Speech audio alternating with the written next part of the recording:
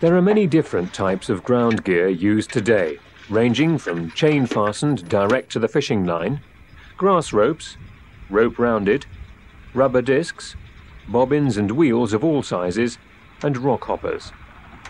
The function of the ground gear is to keep the trawl on the seabed and to protect the fishing line and netting from damage. Any ground gear can be worked with any trawl. The ground fished will determine the type of ground gear used: mud, sand, stones, hard and rocky. The type of net used depends on the species of fish sought after, although some trawls have to be carefully designed and rigged if using light ground gears where good ground contact is needed.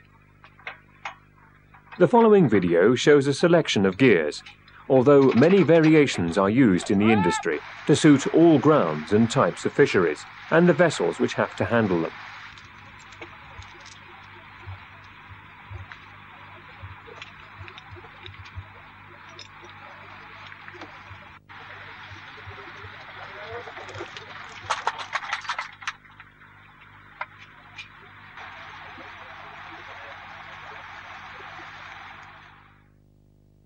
Looking first at the chain rig.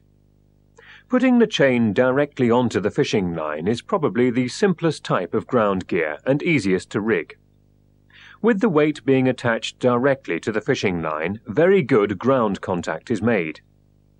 Consequently, this rig is best suited to clean ground, otherwise stones and other bottom debris will be forced into the trawl. Mud would also cause a problem, as the chain would dig in too much. This rig is used for fishing hard on the bottom, in particular for shrimp and sole. When rigged for shrimp, chain would be put on tight along the fishing line, so the bosom just falls the aft side of the chain. However, when rigging for sole, the chain tends to be put on in bites.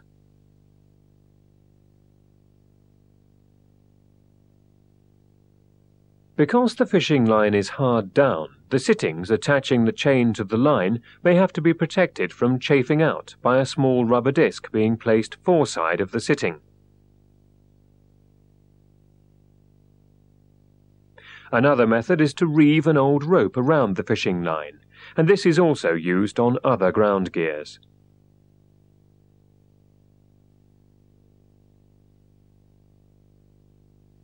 Here we can see that as the chain drags along the seabed, especially in the bosom, it pulls the fishing line very close to the seabed.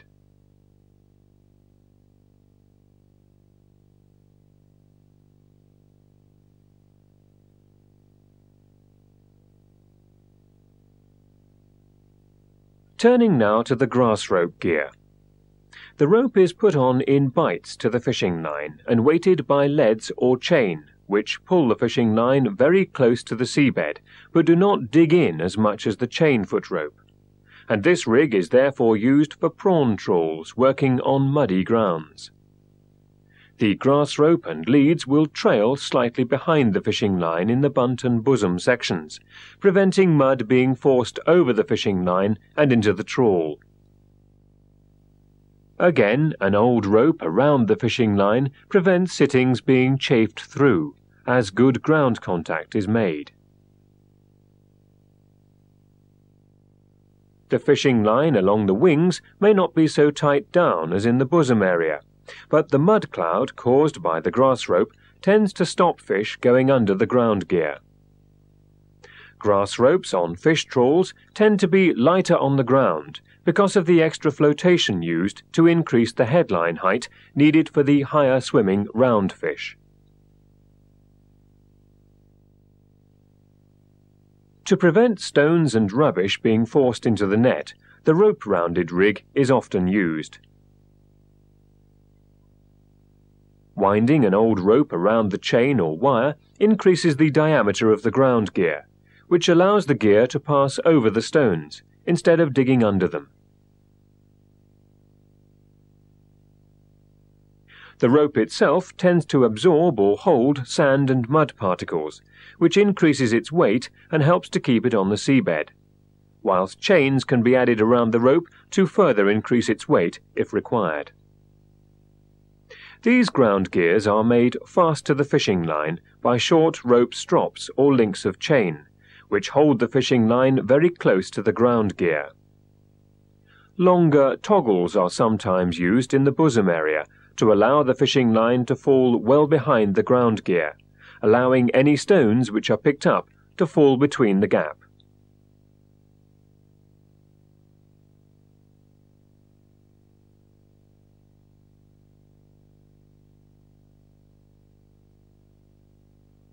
An alternative way to increase the diameter of the ground gear is to add rubber discs to the chain or wire.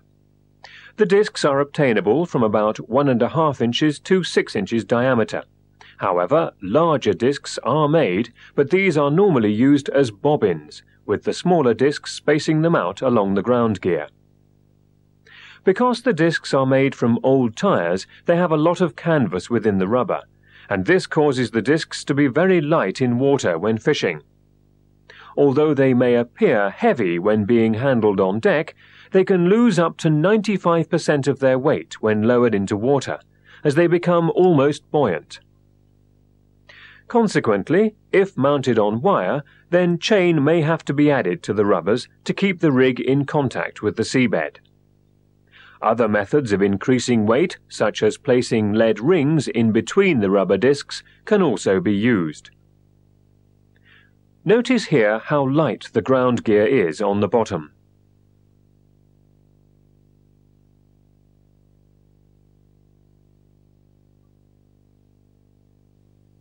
This rig is much heavier and therefore in good contact with the seabed, causing large sand clouds.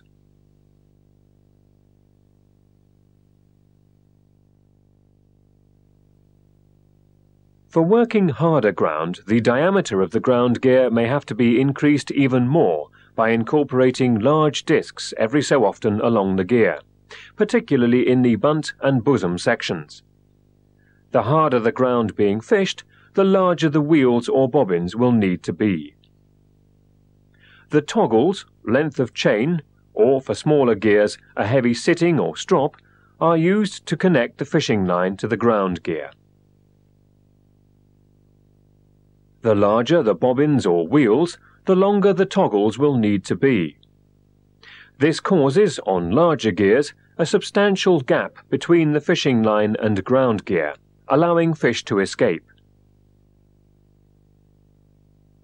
To prevent this, the fishing line can be slackened out, which drops the fishing line the aft side of the bobbins and therefore closes the gap. If the fishing line is pulling forward of the ground gear, other problems may occur, as the bobbins or wheels pick up the belly netting as they turn.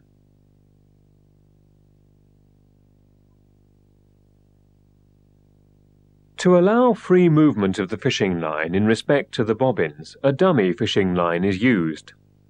This is a second fishing line, which is put through the last link of the toggles and then made fast to the original fishing line. The toggles can now slide between each sitting, allowing the bobbins to be pulled forward or slacked back.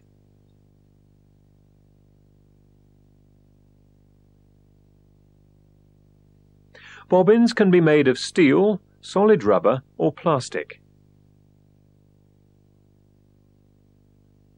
Steel bobbins are used by the larger vessels. They are hollow to reduce their weight, but can become too light when worn. Solid rubber bobbins are also used on larger vessels and have the advantages of retaining more of their weight when in water and cause less damage to wooden decks. Hollow, plastic, free-flooding bobbins are much lighter to handle on deck, making them more suitable for use on the smaller vessels. Here we can see the gap between the fishing line and the bobbins when the two are made the same length.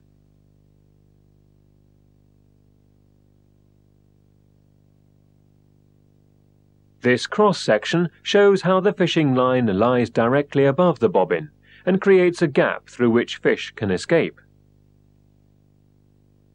This sequence shows the fishing line pulled forward of the bobbins, which can cause damage to the net. This cross-section helps to show how the bobbin can cause chafing against the net as the rig is pulled along the seabed. So, to solve the problems of fish escaping and of chafing the net, the fishing line has now been slacked back or made longer.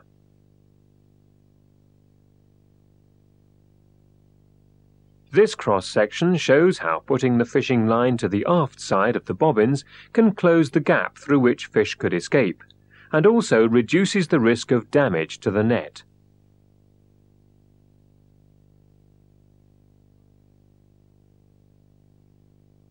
Finally, the rock hopper rig is also designed for the hard ground, but unlike the bobbins and wheels, the discs are stamped out of tyres and rigged so as not to turn.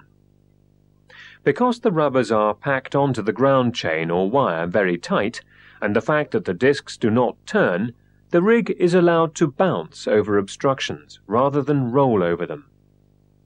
To stop the discs turning, there is a second hole at the top of the disc through which the traveller passes. The traveller can be made of chain, wire or combo, depending on the size of rock hopper and weight needed. It is essential when rigging up with rock hopper gear that the ground chain or wire and the traveller are made length for length. Should the ground chain start to wear and stretch, all the strain will come off the ground chain and onto the traveller, which will start to pull the fishing line over the top of the large discs, causing chafing and damage to the net, as with the bobbin gears. In order to prevent this, both ground chain and traveller should be pulled out tight and made length for length, with the lengths being checked periodically during fishing so that any difference can be taken out. As previously mentioned, because there is a lot of canvas in this kind of disc, they lose about 95% of their weight in water, whereas rubber bobbins and wheels only lose about 80%. When changing from bobbin gear to rock hopper, chain may have to be added to compensate, depending on the type of trawl being used. Some trawls are specially designed to overcome this problem. Connecting fishing line to hoppers is done either by a toggle or by making the fishing line fast directly to the traveller, therefore closing the gap between fishing line and the rubber discs on the ground chain, which prevents fish from escaping. Chain can be added to lighter gears to stop sole and other fish, which are tight down on the seabed, from escaping under the gear.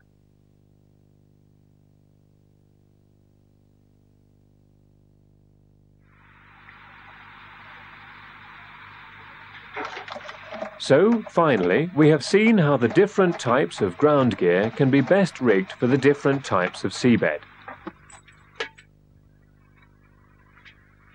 Following the guidelines that we have demonstrated will help you to ensure that fishing is done with maximum effect, whilst keeping the risk of net damage to a minimum.